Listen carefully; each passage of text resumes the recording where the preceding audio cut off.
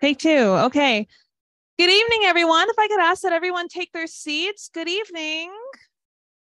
Howdy and hello, friends. Ba-ba-da-da-da-da-da. It's event time. I did not plan all the things I was going to say before I got up here. That's how I always start my little song and dance. Everyone, if I could have everyone take their seats. Da-da-da-da-da-da. Yeah, if y'all want to go ahead and take your seats too. Just going to momentarily steal this microphone. Yeah, take your seats. If I could have everyone take their seats, please. Ba-ba-da-da-da-da. Wonderful. Wonderful.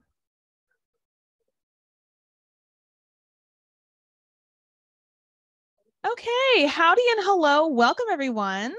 My name is Lainey Rose. I'm the events coordinator here at East City Bookshop. It is wonderful to be with you all today. Thank you so much for being here in person and for tuning into our live stream if you're watching that way. We love the accessibility that virtual events provide and are also delighted to be able to welcome so many of you back to the store to participate face-to-face.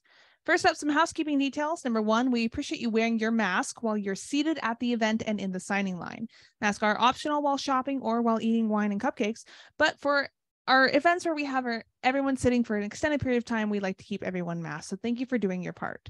Number two, if you need a restroom, it's upstairs past the cash registers and the greeting cards. Number three, if you're watching from home and experiencing any technical difficulties, please let us know in the chat. My colleague Emma is monitoring that to help if necessary.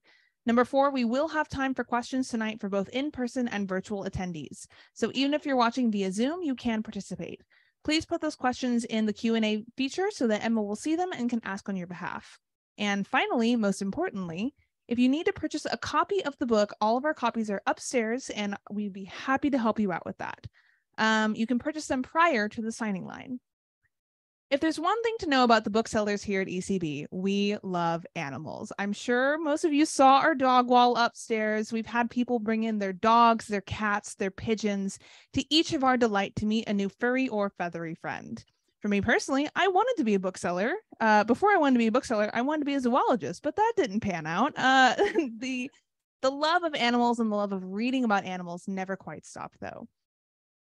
At the intersection of science, history, and narrative journalism, Pests is not a simple call to look closer at our urban ecosystem. It's not a natural history of the animals we hate. Instead, this book is about us. It's about what calling an animal a pest says about people, how we live, and what we want. And in many cases, it's entirely a question of perspective.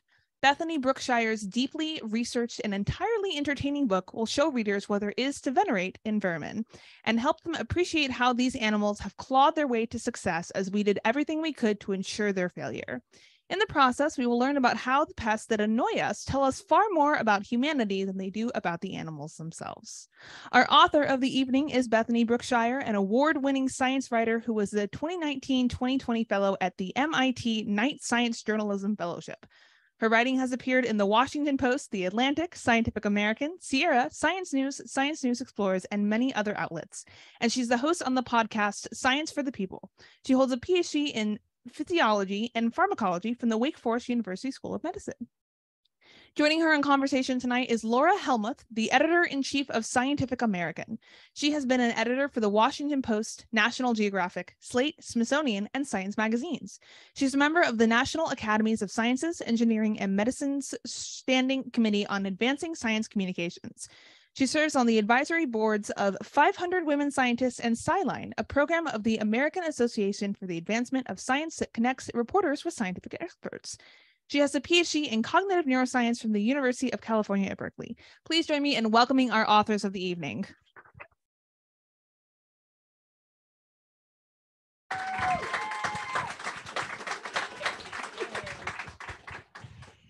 Thanks so much, everyone, for coming.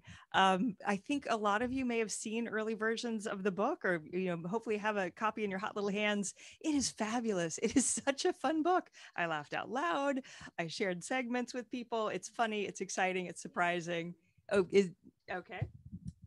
Put it closer. There. Close. Okay. Yeah. Oh, there you go. thank you. Yeah, sorry about that. And so, yeah, thanks everybody for coming. Thanks everybody in the virtual audience. If you haven't had a chance to read this book yet, you're going to love it. It's delightful. It's surprising. It's exciting. We're going to hear some bits of it from Bethany now. And I think to start out, I would like to have, if you don't mind, tell us about your muse for this book, your inspiration, your closest neighbor. And I think you can tell us about it. And I think there's some segments that you might want to read about your muse. He is my closest neighbor. My second closest neighbor, her name is Elodie. She's 3 and she just had to go because of bedtime, but she was here. So just FYI. But my first closest neighbor, we come to, this feels like church. We come to the first reading. So I'm starting from the introduction. Consider the squirrel. Many people love squirrels. People cheer for them and smile as their compact, fluffy bodies race over trees and power lines. Every college campus is convinced their squirrels are bolder than any others. I've got a friend who is here who posts a squirrel picture to Twitter every single day without fail. Squirrels are symbols of fluffy, chipper, charming wildlife come to grace our suburban and urban lives. Then there's me and fucking Kevin.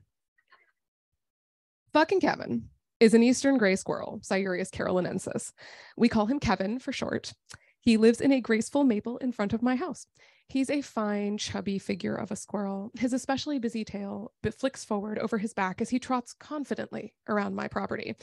Kevin is my mortal enemy. This squirrel is the reason I haven't had a tomato from my struggling little garden for at least 5 years.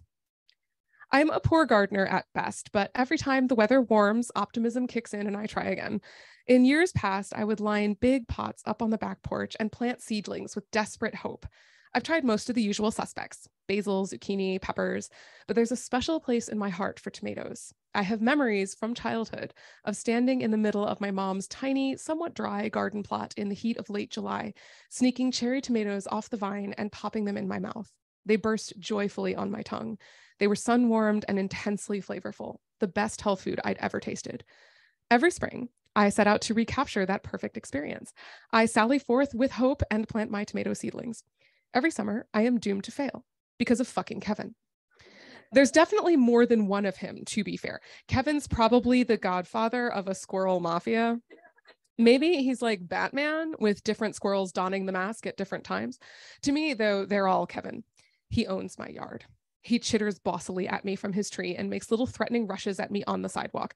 But his biggest crimes occur when my precious tomatoes emerge. They swell up, hopeful and green. Every year, I look at them and cross my fingers. Just a few more sunny days, and these lovely little beauties will be mine. I start planning menus of caprese salad, ratatouille, and salsa. And every year, Kevin strikes. He selects a nice, plump green tomato and takes a big bite. Suddenly, Kevin recalls that he does not, in fact, like tomatoes. He leaves the perfect green sphere with its tragic tooth marks to rot, making sure to leave it right where I can see it. Then he does it again, and again. It's an aggressive show of constant optimism. Every evening, it seems, Kevin tries out a new tomato and then remembers that tomatoes suck. He leaves his victims for me to find as clear signs of his superiority. For 5 years running, Kevin has taken a bite out of every single tomato in my garden and stuck me with store-bought salsa. I've tried a lot of things to get rid of Kevin. I put chicken wire around my plants, but squirrel paws and cherry tomatoes are smaller than typical chicken wire holes. I sprayed the growing tomatoes with a cayenne pepper solution to burn his little mouth. He waited, then chowed down after a late summer rainstorm washed it away. I started feeding feral cats on the back porch, thinking a predator or 3 would keep him at bay. The cats became tame. 2 cats came inside and became our new pets. Kevin added cat food to his diet. One year, I tried the nuclear option. I planted no tomatoes. Instead, I filled pots and cups with jalapeno pepper seeds, hoping Kevin would fall for my devious trick. I fantasized about his squeak of spiced dismay. I pictured a speedy squirrel retreat and the tears running down his furry cheeks. Squirrels can't weep, but I can dream. He never even tasted one. Neither did I. It turns out I'm such a bad gardener, I can't even keep a jalapeno pepper alive. Many of my friends have heard the story of fucking Kevin. Neighbors know about him. We now call every squirrel in the neighborhood by his name. Most people think it's a silly story of my own incompetence and a squirrel's resourcefulness. It's also the story of a pest. To other people, Kevin is a simple squirrel, perhaps a little smarter than your average rodent. He's cute, fluffy, possibly even sweet. To me, Kevin is a constant headache. He makes me feel powerless and foolish. What kind of science-y person, what kind of adult must I be that I can't keep a squirrel away from my tomatoes? Every dead orb seems to judge me, a silly suburbanite who can't keep a garden alive. And it's all because of fucking Kevin. I have looked up the average lifespan of an adult squirrel.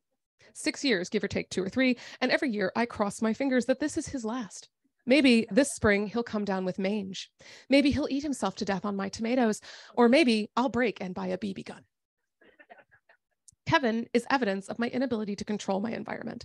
We are observing squirrels through the safety of our camera lens, and we have nothing they want. They are adorable wildlife. When they have the temerity to nest in our chimneys, move into our attics without paying rent, or use our gardens as an all-you-can-eat buffet, it's another story. Squirrel intrusions into our lives are also indicators of animal success. Species of squirrel hang out on every continent except Antarctica. A group of squirrels, by the way, is called a scurry or a dray.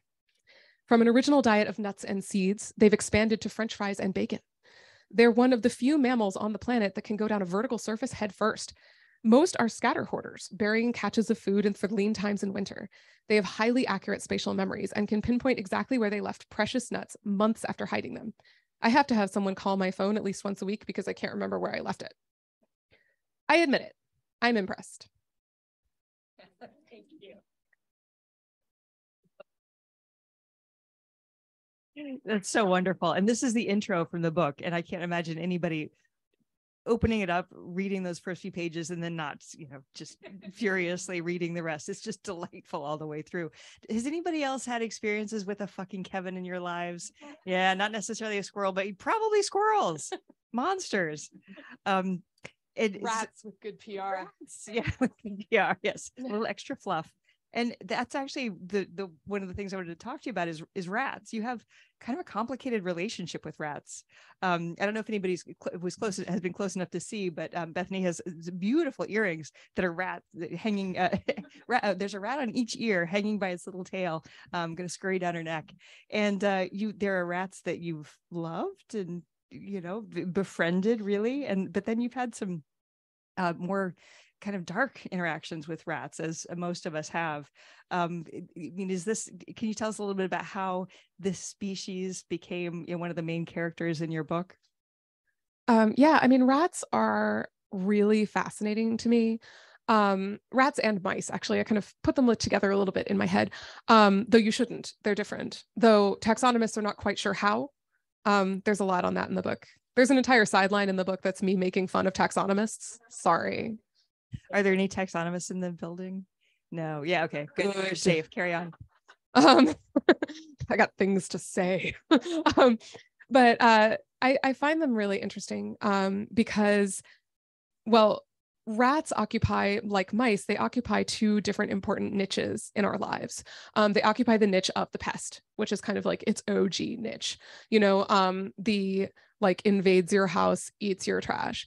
But what I found really interesting is that because of that niche, because of the niche that has made them a pest, we have created another niche for them. We have made them laboratory animals. And it's entirely because they are pests. It is entirely because we hate them that we feel okay killing them by the literal thousands. And I say that as someone who was a scientist for 10 years, and I did do that, and I don't regret it. It's really fascinating to me how these animals are just human enough to not be human at all. And they're human enough because they're so closely associated with us. And they're not human at all because we can use them for scientific advancement. And I just find that really fascinating. As a pest, though, I also find it exceptionally fascinating that everywhere I've been, everyone has their rat. Every city has a rat. And sometimes it's an actual rat in the city. So sometimes you will have the city of New York has actual rats, but the city of Venice has pigeons. There are cities in Brazil that have lizards. Miami has a python problem. Every city has an animal that just drives them bonkers. Ooh, Brighton and seagulls. Wow. And I just love that. I love that every single city has an animal that they just hate so much, an animal that fills that niche. You've got to have the niche of the outcast, and that is the niche of the pest. Beautiful. And you've traveled all over for this book. I mean, I think a lot of the reporting was done maybe before you even knew there would be a book. But you've gotten very up close to the pythons outside of Miami in the Everglades, rats all over the place, pigeons, bears, wolves. This book covers a lot of things that are, gross or scary or dangerous or bizarre. And as you were doing all the reporting and as you've been working on the book, are there any like particularly scary, like difficult parts that stood out? Actually, almost all of the research was done after I found out there would be a book, almost all of it. And there's not near as much travel as you'd think, because there was this thing, it was called a pandemic. That's why we're all wearing masks right now. But I did do my best. Actually, the part that was the most complex and the most difficult and the most scary was not about animals at all. It was actually the reporting that I did on the 4 Pests campaign in China, which is a campaign that took place in the late 1950s that had people whole-scale killing 4 pests. Mice and rats were one pest. Mosquitoes, flies, and sparrows. Eurasian tree sparrows. And this was because sparrows were considered to be pests in grain. They did succeed in killing millions and millions and millions of these birds, and like piles and piles. It's fascinating and very sad. I feel like it's really awful. But what makes it even worse is that, yes, sparrows do eat grain, but they also eat bugs. They eat crop pests. And without the sparrows, there was a major increase in infestations of pests in the grain, which they believe contributed to the Great Famine, which hit China starting about a year or two later and killed between 15 and 55 million people. And that was a difficult one to report, not because of the death, though that was really rough. I mean, like, I'm someone who reads books on plagues for fun, so that was the easy part. The hard part was trying to protect my sources. So there are some journalists in this audience who will understand exactly where I'm coming from. I'm staring at you right now. But you have a duty to do no harm to your sources. Your sources come out for you and they tell you things, often very personal things.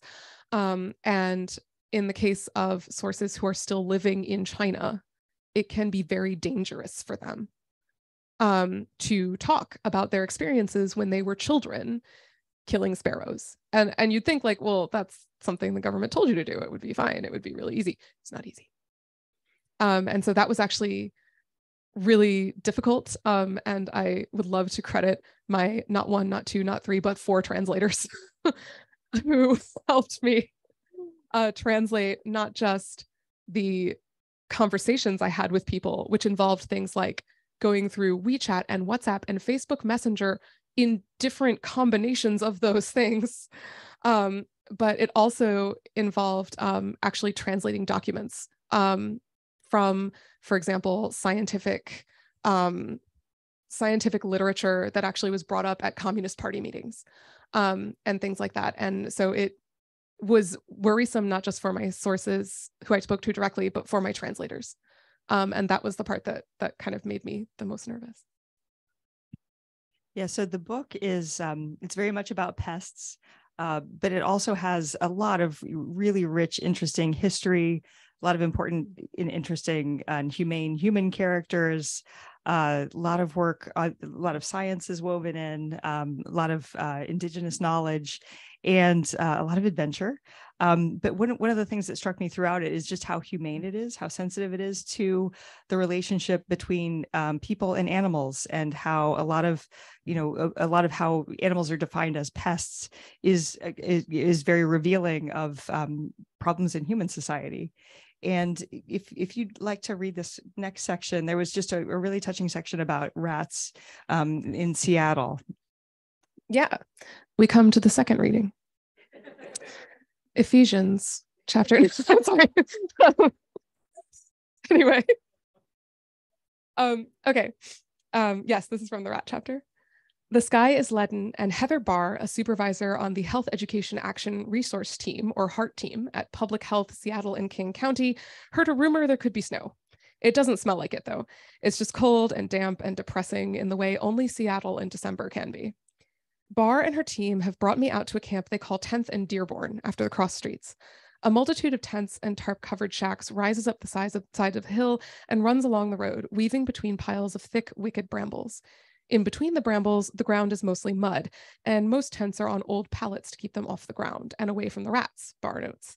Barr's team is here to administer COVID-19 tests, which are in high demand, and to see if anyone wants a vaccine, which they can also give. They hand out harm mitigation materials from Narcan to clean crack pipes. They also distribute tents, sleeping bags, tarps, hats, gloves, socks, hand warmers, water, snacks, personal hygiene products, even a few precious donated cell phones. Anything they can to make living outside just a tiny bit more comfortable. The team parks and opens up their back of their city-issued van, pulling flats of water into a wagon and onto the sidewalk. The team's nurse, Dora Henriksen, gets her rapid tests ready. People start lining up, and Felicia Staley, one of the community health workers, pulls lightly on my arm. Did you see the rat? I turn quickly and see the last bit of a leaf ruffle where the rat dashed out from under the brambles and under the chain link fence next to the camp to race down a gutter. A woman comes up with a tiny dog on a leash. Tiger looks like he could be part Yorkie and part Shih Tzu, but mostly he's friendly and carefully protected from the cold in a fleece doggy onesie. Tiger's owner, Alexis, has startlingly huge, beautiful eyes, but she is also pale and frazzled. There was a fire that burned down some of the tents the night before, and city workers are further down the block, tossing charred, soaked belongings into a truck.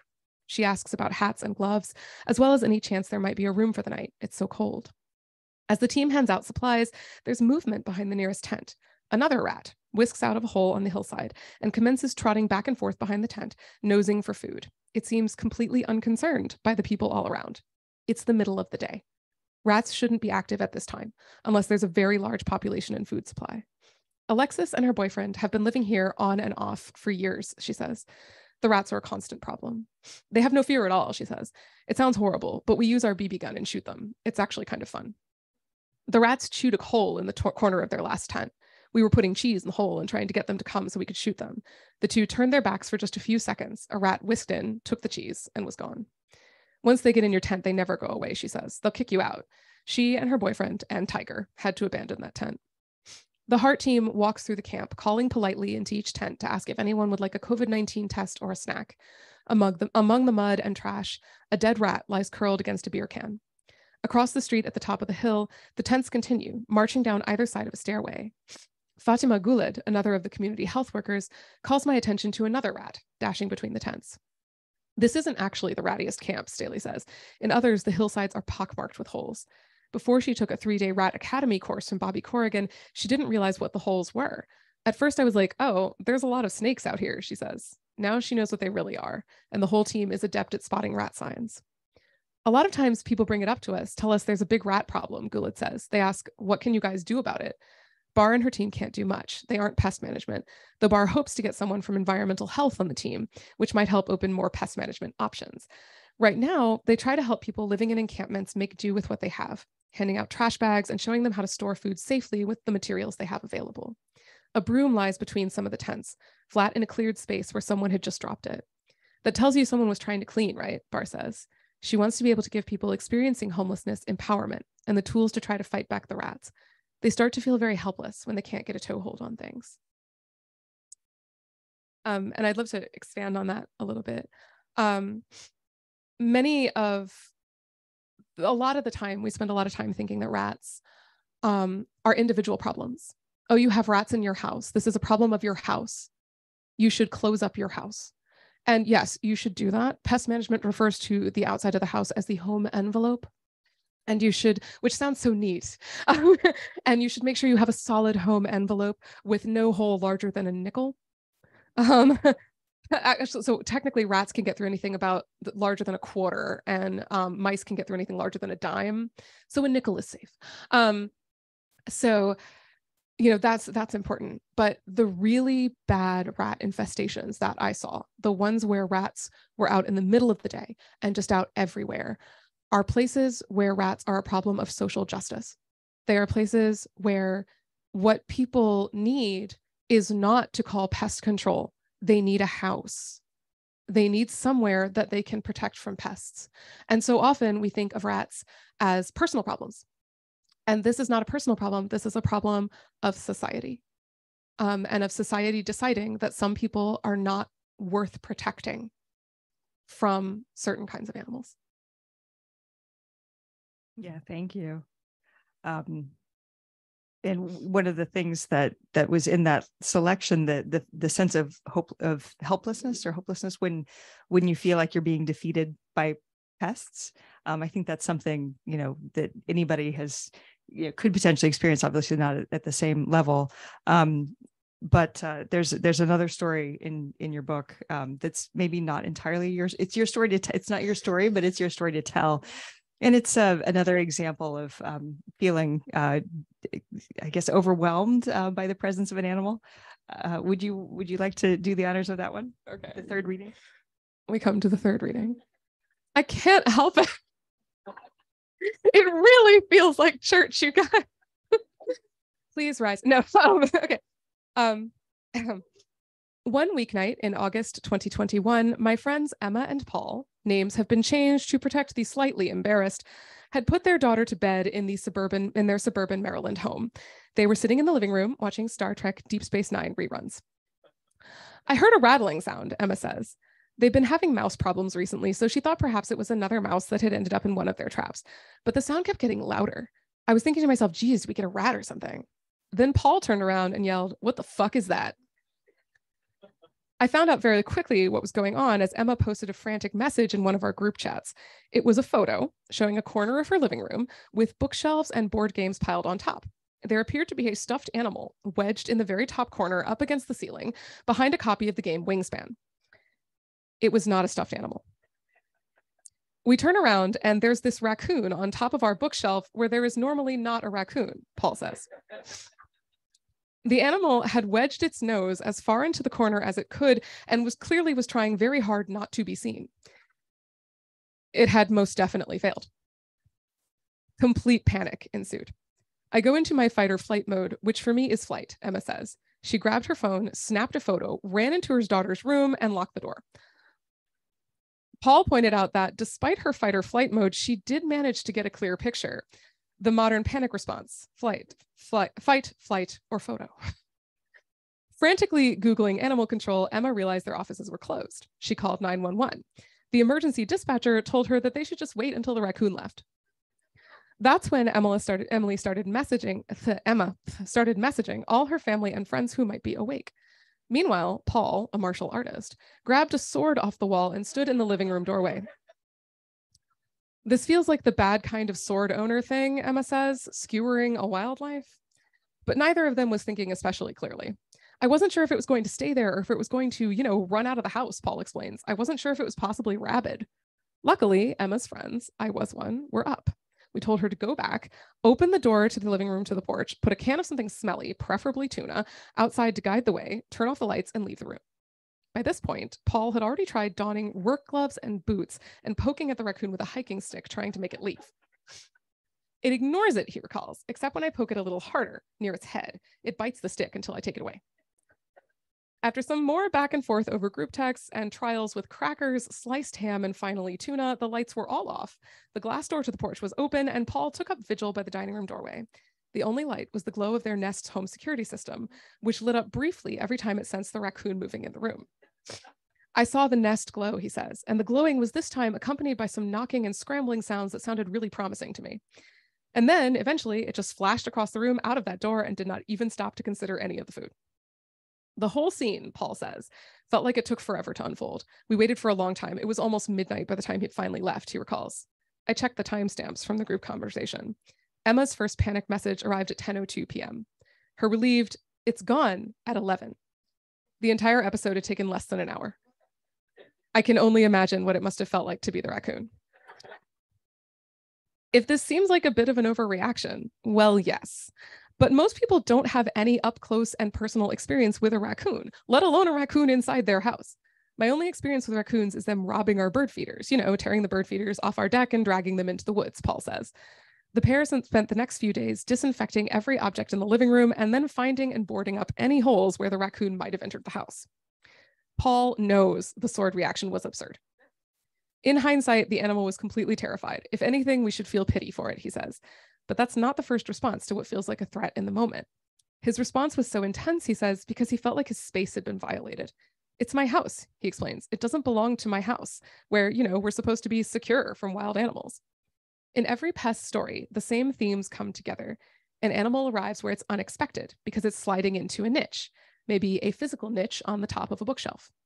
Perhaps we have given it a new habitat or new opportunities like bird feeders, or maybe we blundered into its habitat in our leafy subdivision.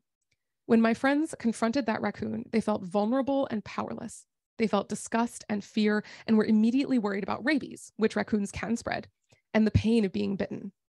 They confronted their own belief that wildlife in their neighborhood was supposed to be a good thing and found it clashing with the belief that their home should be an escape from nature.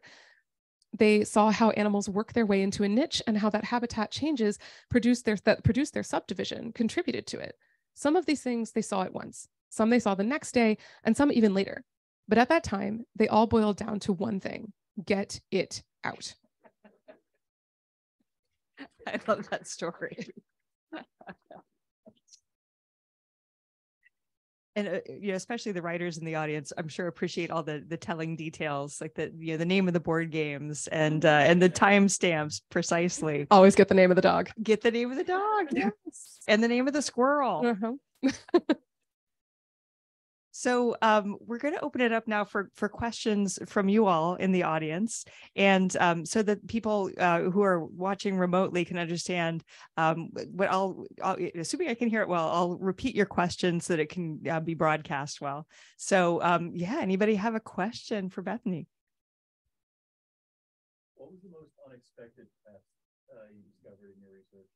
Yeah, and so the question is, what is the most unexpected pest you encountered in your research? Oh, that's tough. I mean, everything's a pest to somebody. Everybody hates something. It's amazing. I would say probably there definitely are pests that people will find unexpected. And I would say the most unexpected one that people will find is probably the African elephant, which people are like, oh no, but they're endangered. They can't possibly. African elephants kill more than 200 people a year and cause millions of dollars in property damage. Asian elephants kill 600 people a year-ish and cause even more property damage. And it's not that elephants aren't endangered and beautiful and awesome. They are. I went to Kenya. They're great. Love them. It's that they live next to people, and people are growing crops like corn. And everybody loves corn. It's got the juice.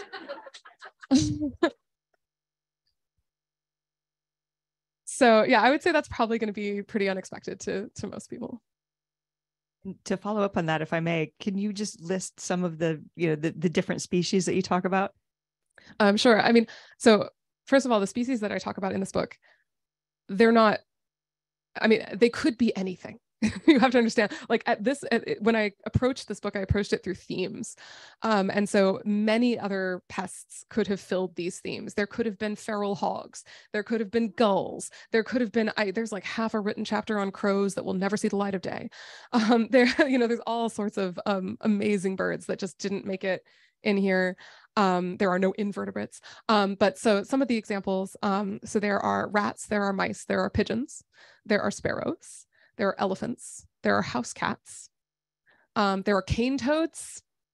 Love those. Cane toads. There are raccoons. There are turkeys. Wild turkeys. And there are snakes. A couple kinds of snakes. And deer and black bears. Horses. That's a pretty unexpected one. But I mean, all of them. So many other animals could have filled their place, because the themes that bring all these animals together and create the idea of a pest are the same, no matter what species you're dealing with. Yeah.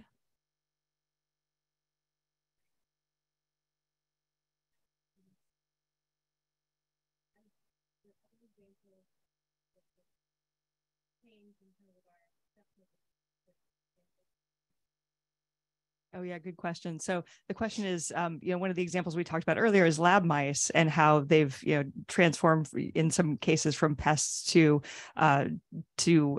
mice that we use for research that have a new use. Are there some other examples of that? So yeah, and that's such a good question that I feel like maybe you've read the book, but I actually don't think you have. Okay. So yes, and actually one of my favorite examples of this is pigeons. So I love pigeons. And the great thing about pigeons is that pigeons didn't used to be a pest. We domesticated pigeons deliberately around 5,000 years ago. Whether they are the oldest domesticated bird is a matter of some debate. Some people think geese are older. Anyway, so we domesticated the pigeon, and we did it on purpose because the pigeon has all sorts of great stuff that we like. They produce poop. We love poop. It makes great fertilizer. They produce tasty pigeon, which is delicious. And they also have this amazing virtue in that they leave home every day, feed themselves, and then come back to exactly where they started every night without fail. And this does not matter how far you take them. So you can take your pigeon 200 miles away and you can release it and the pigeon will come back. It might take a while, but it'll come back. And so people loved this, and we domesticated the pigeon on purpose. And now we have cell phones and chemical fertilizer and chicken, and we don't need the pigeon anymore. And so we let it go. And the pigeon did what the pigeon has always done. It went out, it fed itself, and it came back to where it lived, which is also where we live. And now we're mad. And I just love that. Like, everybody's looking at this pigeon being like, oh, it's a rat with wings. I'm like, I don't think you understand. This thing's amazing. Yeah, please.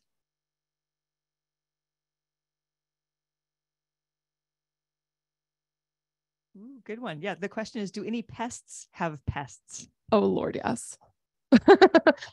So there are no invertebrates in this book, but almost every animal species, for example, many mammals have their own kind of highly discriminating flea that prefers to eat them. So for example, there are human fleas that prefer humans and other primates to other animals. There are rat fleas that prefer rats to other animals, though they will bite humans when given the opportunity. And there are, my favorite actually story of this is the cane toad in Australia, which was brought to Australia, Team Cane Toad, brought to Australia to take care of a pest deliberately. Like, people were against the cane beetle, which was eating sugarcane. And so they brought in the cane toad to get rid of the cane beetle. This did not work because cane beetles, see, when they're larvae, they're underground, and cane toads do not dig. And then when the cane beetles are adults, they fly, and toads do not. And so the toad did not do very well. But anyway, there's more on that in the book. But one of the things I loved was the note that, well, at least they like picked all the ticks off the toads before they brought them over. But they didn't actually get rid of the main pest of the cane toad, which is lungworm. And the cane toads in Australia carry lungworm to this day because of that. So yes, every animal has its parasites. And that's one way to look at pests, as animals that are kind of like external parasites living on our ecosystem. I prefer to think of them as members of our ecosystem that we merely fail to appreciate. Yeah, go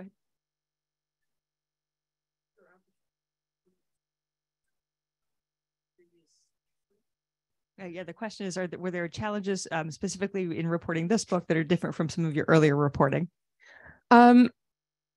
Well, it was a lot more fun. And like, I feel bad saying that. But no, it's mostly because most of my reporting, when writing for magazines and writing for the news, you kind of have to do over the phone.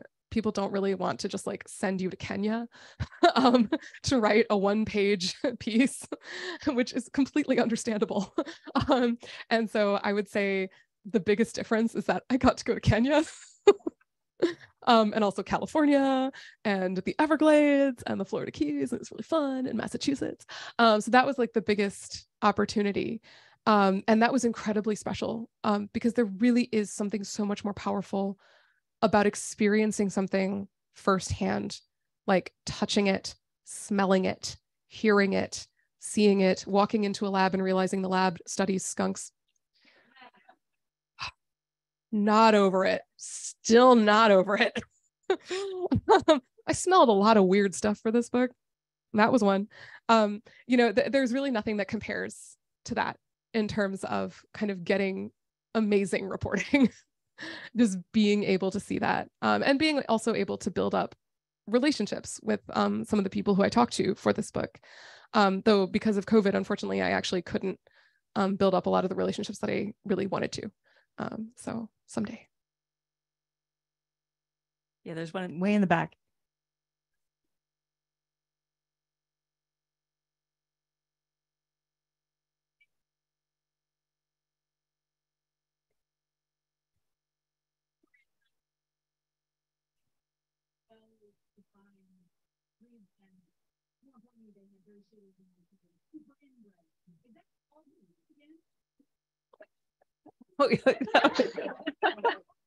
Oh my God. So, for the people at home, this is apparently a really good question. So in grad school, the questioner says they heard that one of the reasons that lab mice and lab rats became lab animals is that there was a Victorian tradition of kind of fancy breeders. And so there were already inbred strains that were pretty, genetically homogenous, and that could potentially be useful for science. Is there any truth to that? So yes, and yes, and eugenics. Oh yeah. It's good. Okay, so yes, there was this fancy mouse and fancy rat. The rat fancy is what it is called, actually, and the mouse fancy. Someday I hope to breed my own fancy mice, but right now my cats would be way too interested in that. And my thing is, like, when I'm saying these are fancy mice, they have like curly hair. They have like long hair that is blue. Naturally. These mice are insane looking, and I'm really sad that my lab mice were just like little black mice and not like awesome long curly haired divas. Very sad. But yes, so originally scientists did start using rats and mice because they were easy to get from the rat and mouse fancy. And in particular, her name was Abby Lathrop, I think. She was a breeder and cataloger of mice. And she actually supplied some of the first mice to what will become the Jackson Laboratory, which is what we call the House of Mouse, what scientists call the House of Mouse. But it actually gets wilder from there. So mice and rats were kind of a niche thing in genetics. Even though they were really pretty inbred, there were only a couple of strains. They were really super inbred, and they would have remained kind of a small sideline. People were really into using other things. Beagles were very popular. Yes. And so they were kind of a sideline until until Jackson, the dude who would C.C. Little, the guy who founded the Jackson Laboratory, he started breeding all of these inbred species, inbred breeds of mice. And in part, he started to do that because he was a eugenicist, and he was trying to create the perfect mouse to go with the perfect man. And in the Depression, the laboratory, Jackson Laboratory, lost a lot of money, and they were like, oh no, what are we going to do? They started selling the mice. And it turns out scientists wanted to buy the mice. So it started going pretty well. And then World War II happened. And then they were like, wow, eugenics is not an angle we should keep going with. That was a bad idea. And so Little was like, all right, from now on, we're selling mice. We're doing this. But what was wild was he had to convince scientists and the public to buy them. He had to convince scientists to buy them and use them. And he had to convince the public that this was a palatable thing to do. And so he did. And there is a famous article that I looked up in Scientific American written by C.C. Little. And my favorite is the opening line, which is, do you like mice? Of course you don't. And he sold mice to the public, and the Jackson mouse was born. So yes, it is absolutely true that it comes from the rat and the mouse fancy. So do laboratory pigeons, which are still a thing today, come from the pigeon fancy. But yeah, it goes weird places.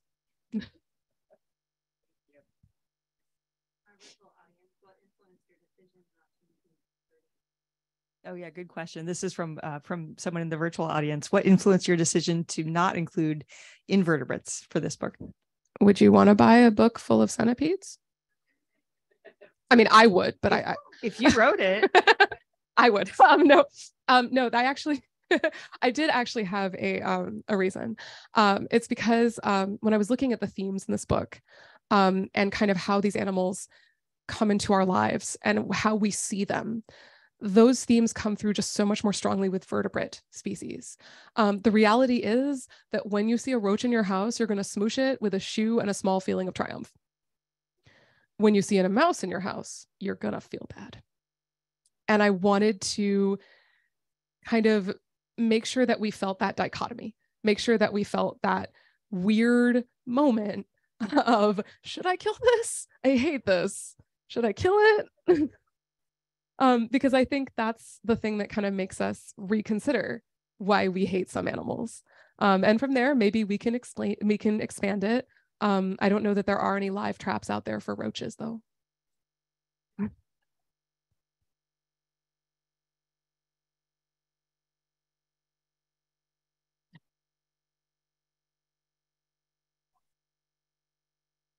Oh yeah, good question. So it's what's the difference between an invasive plant and an animal pest?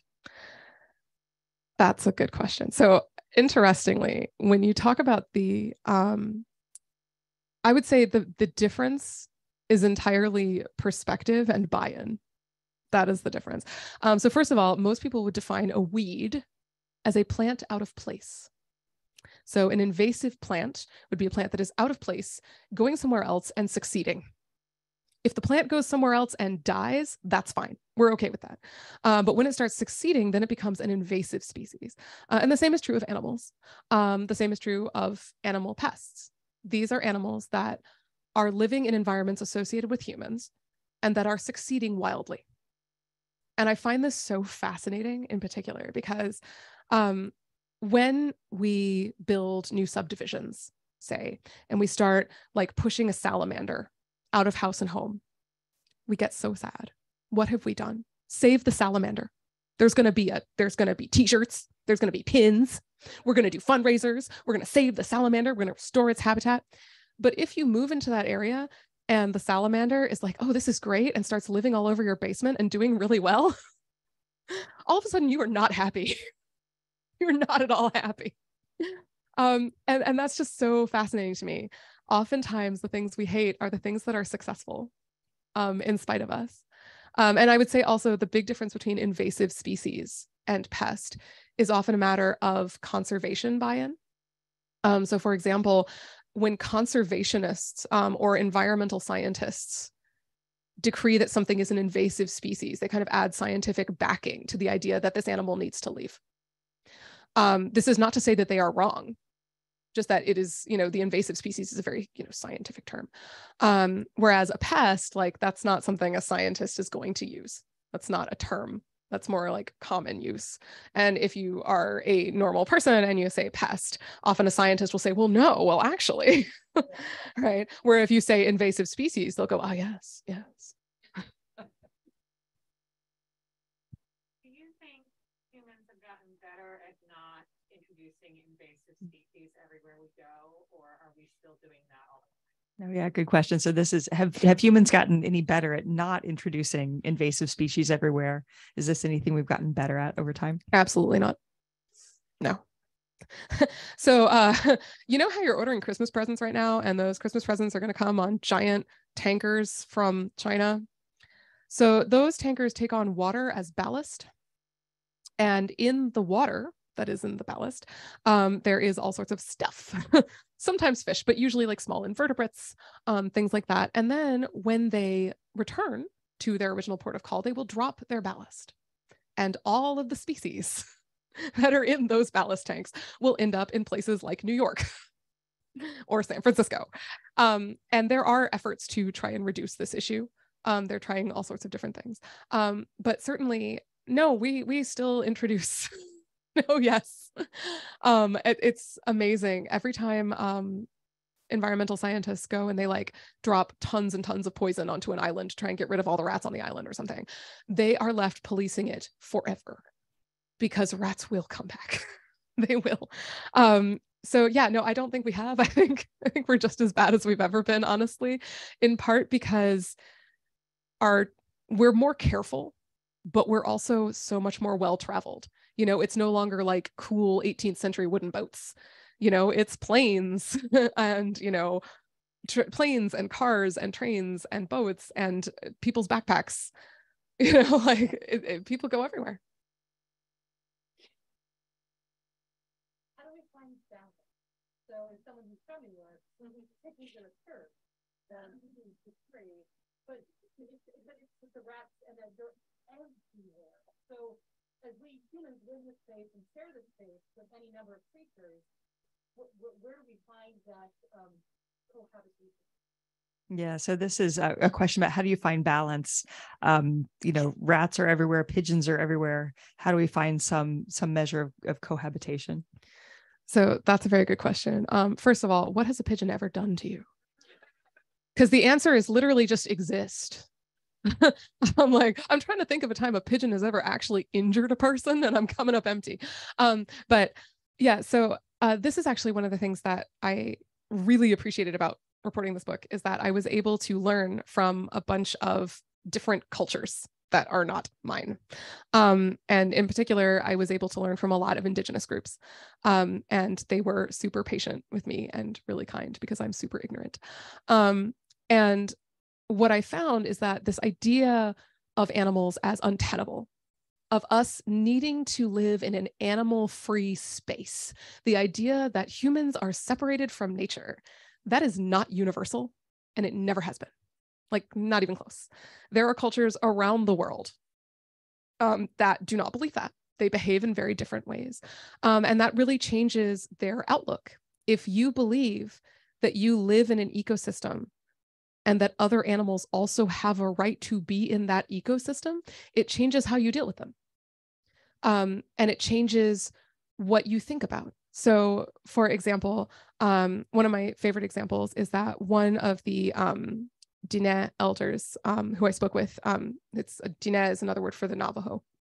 And one of the elders that I spoke with, he told me, well, you know, if a mouse gets into your house and you are Diné, he's like, yeah, you're going to get a trap out. Like, that's a thing.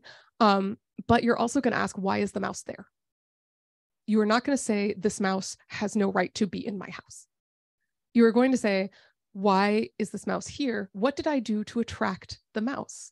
Because mice have skills, and their skills involve getting into your house. And you have skills, and your skills involve keeping your house clean. So if a mouse is in your house, that mouse is sending you a message, and that message is clean your house. And I really appreciated that view. And that was something that I have kind of come to think about. I think that part of the reason we hate animals so very much is because we're so into starting a war. We're not just going to defend ourselves from these animals. We are going to launch a preemptive strike.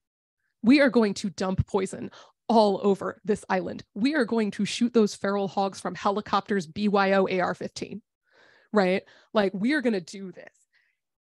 And we don't need to change that much. Just maybe we should try to think a little more defensively instead of offensively, right? Maybe ask, why are the pigeons there? Why are the pigeons in New York? Why are the rats in New York? And the answer is, there is food. As long as you keep leaving loads and loads of food. And for pigeons in New York, this can take the form of trash, but it can also take the form of the many people who feed pigeons on purpose. Not just tourists. There are people who are dedicated pigeon feeders and will buy huge bags of birdseed to feed pigeons every day. And if you work with those people and you reduce the food, you reduce the pigeons. Like, we don't need to use, one of my favorite pigeon removal tactics is this gel. It's an optical gel called bird fire. Bird fire. And it is not fire. It just, to a bird, it looks like it's on fire. So the idea is the bird will not land on it. This does not work. But instead of investing all this time and money in bird fire, or pigeon spikes or angled things on your masonry. Stop feeding the birds. Sorry.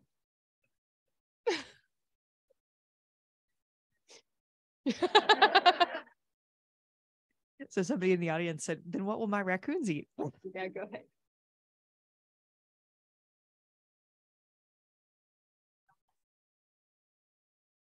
Oh yeah, good question. So earlier we talked about half a chapter on crows that didn't make it into the book. And the question is there anything from that you want to share?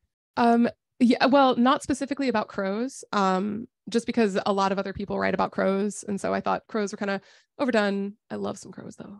Like New Caledonian crows not only use tools, they make tools. They will take a twig and they will be like, this twig is not the right shape for the thing that I want to do. And they will bend it into a hook. That is a bird. That is a dinosaur with goals. I love it so much. So what I mostly kept in from that was the innovation, the animal innovation and the animal brilliance that not just crows, but many other animals display. So there's a large section in there on kind of like animal smarts and how awesome they are. Yeah, go ahead.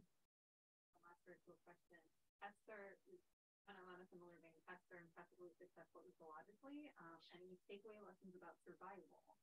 Oh yeah, good one. So pests are incredibly successful ecologically. Are there any lessons to take away about survival? Oh man, eat everything. Do not be a picky eater. Picky eaters don't make it. That's it. No, one of the things I think is fascinating about this is we humans spend a lot of time thinking that we're destroying the planet, and we're not doing great stuff. Don't get me wrong, we're doing some pretty bad stuff. But we also spend a lot of time thinking we're driving a lot of species to extinction, and we are. And it's very easy to think, oh, we are really good at driving species to extinction. Then you try to get rid of a Burmese python in the Everglades. We are so bad at this, you guys. We are so bad at this. We can't get rid of brown tree snakes on Guam. The problem is so bad, no one's even tried. Like, there are so many animals that we call pests that, like, we think that we're these, amazing mass murderers of wildlife. And these guys are just walking around being like, that's cute. I just love that about them. But yes, your main technique for survival is eat anything. We have time for one more question. Anybody want to take that? Yeah. How much interaction did you have with people who keep some of these animals as pets? Oh yeah, the question is, in the reporting of the book, how much interaction did she have with people who keep some of these pest species as pets?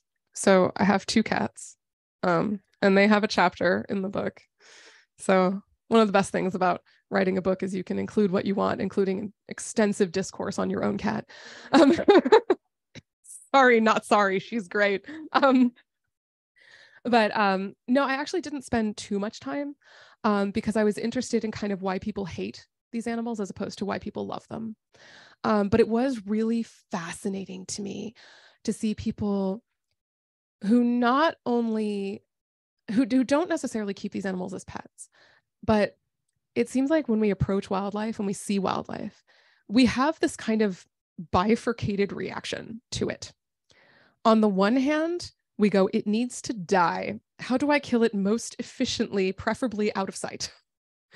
And then there's I need to feed it, and I need it to eat from my hand, and I need to have a Disney princess moment. And it is amazing the number of people who feed corn to deer every single day, who feed bears on purpose, who feed raccoons like whipped cream from the can. Like the raccoon comes up and they just open their mouth and I'm quite serious. And like, not all, that's bad. Don't do that. People desperately want to be close to nature, and they forget that we already are. We are close to nature often in the animals that we hate, in the animals that live with us. We don't need to get the little song sparrow to land on our hand and tweet us a little song. We can look at the pigeon or the sparrow or the crow. And that's nature. It's nature right there. And we could look at it and we could learn about it. You know, we don't have to necessarily go out and try to domesticate every single animal we see. That often ends badly. So thank you so much for the great questions. Thank you, Bethany, for writing this book, for meeting with us, for talking about it tonight. And thanks so much to our host.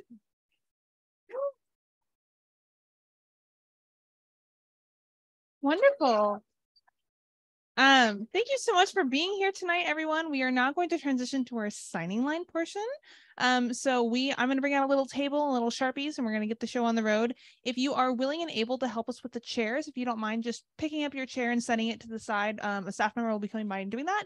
If you'd like to purchase copies, we still have copies upstairs. Also, our science section is right here, should you want to peruse it. And we thank you for being with us tonight. Thank you.